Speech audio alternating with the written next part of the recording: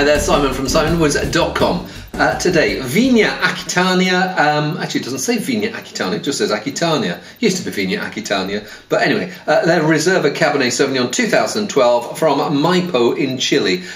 This is Aquitania is the estate that's that was established in, was it the early 90s or maybe even the late 80s?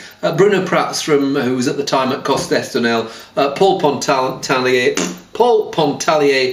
from Chateau Margaux, and a Chilean guy called Philippe de Solmignac, and they've been joined since then by the eminent champenoise Ghislaine de Montgolfier, and they now, yes, it used to be they just did some reds out of Maipo, and then they moved into they've got a Chardonnay that they do down in a place called Maipo, and they've got a Pinot Noir from there, which I'll be trying on a video soon. But anyway, let's try this one first.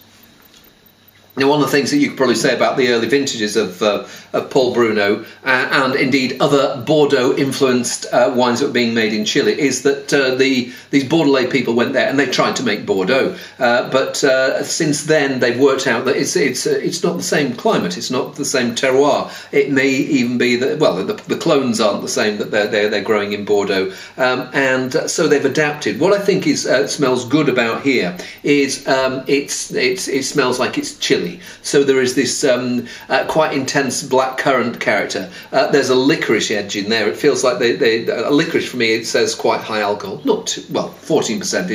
It's on the high-ish side, but it's not way high. But also what I like about it in Chilean context, I find in a lot of Chilean wines, reduction is a problem. It feels like the people who've been making it are just a little bit too safety conscious. Here it smells like there's good élevage, so they've used nice oak and they've used it well, and they've used it to round out the fruit flavours, but they've not been so hands-on that it's like hands-on for if you're a youngster in the kitchen and you get your mum slapping your hand going, "Get your hands off there, Simon."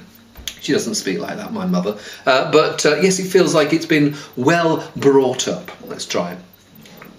Yeah, that piercing Chilean blackcurrant flavour, tinged with Mediterranean things like bay, and there's an earthy graphite-like character that's adding interest.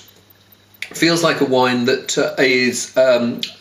When I say work in progress, I mean it feels like it's tasty now, but it feels like that some of its more exotic, those herby characters need more time to emerge. At the moment, what you're getting is it doesn't feel like there's an oaky wine at all. It feels like it's come out of the barrel and is ready to play. But I think it's going to play even more beautifully in about 2 or 3 years' time. The fruit still has a little bit of tightness about it, but not that reduced tightness where you want to sort of slap it round and take the creases out of its genes. That's the problem with a lot of chili for me. But here it feels good, and I do like that. I do like that.